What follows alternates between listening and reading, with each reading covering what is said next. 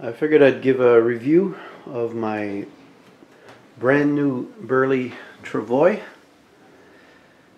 as compared to my 4-year-old Burley Travoy, so you can see the differences.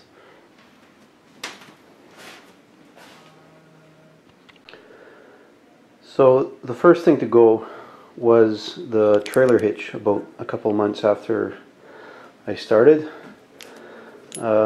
These are on my bike at this location here.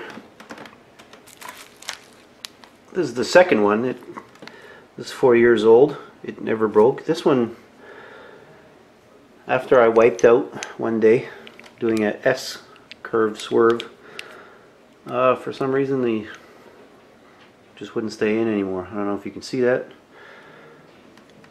That was the first part that broke. I had since bought some more just in case, but this one is the same one that I got right off the top. By the way, I put plastic bags on my seat so thieves don't steal it. Second thing to break was the kickstand. Likely from metal fatigue or something. This is what it's supposed to look like when it's open. But with time it just stopped hanging on. I don't know. I guess it's normal. Mine was a little bit overweight. These are made for 40 pounds support at the base and 20 pounds at the top for 60 pounds, and I use that load all the time, at least. The third thing to go was the handle here to twist it to go down. You just on the new one, you just twist it and the handle goes down. What's inside here is like a brake cable system, and with time it just frayed on the inside. Probably easily replaceable, but I didn't do it. So I just usually release it.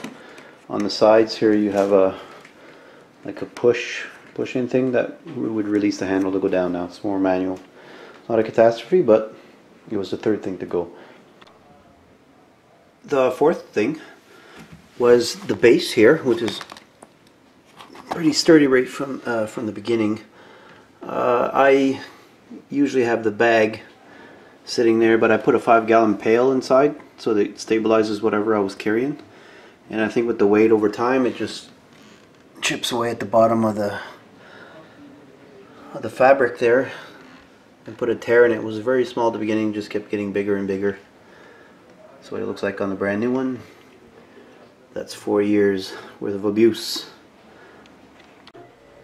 Tires, well, it's like a bike. They get flats. These aren't the original tires. I used, I think they're like for baby bikes. I went and got some wherever I could find them, because when you get a flat, you're fed up of changing the tubes on the inside, which are a special type of tube because the valve is turned inward, not your standard sticking out, so you can fill it up. And these are the original tires on the Burley, the stem there. So I've had to change the tires just once over 4 years, and these are not as smooth, but they do the trick when you're in a bind. And the last thing that failed on me, which was the crucial one, is this junction here finally snapped from the abuse of the weight that I was carrying in the back of the bike. I jerry-rigged it for a while because I actually use this cart hand bombing in the winter time when I'm not cycling, and that was the final failure point to these. I can just show you what kind of flex that they have. They're made to bounce up and down to absorb a bit of the weight of bumps and stuff. So after 4 years of abuse in a heavy trailer, well, they finally gave way. Other than that, I hope that gave you a bit of an idea what your Burley Travoy will look like after 4 years of abuse.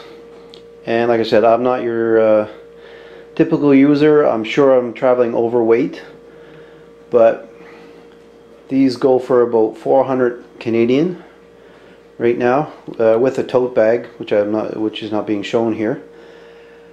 But if I had my choice, I like them so much that I would buy one a year. It's worth it for me. And I hope that gives you guys a bit of clarity on what you're buying. They're very lightweight when they're empty as well, and the whole thing just packs up in the tote bag, and you can carry it into your office or whatnot. Anyway, hope that helps a few people in your choices. I give this 5 star. The way I abuse it, it's 5 stars. Anyway, enjoy your viewing. Thank you very much.